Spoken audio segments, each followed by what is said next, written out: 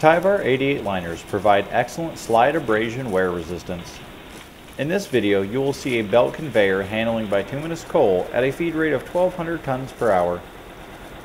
The TIVAR 88 ESD material is being used to line a belt conveyor V-Plow. The purpose of the TIVAR 88-2 ESD is to prevent sticking and buildup of wet coal.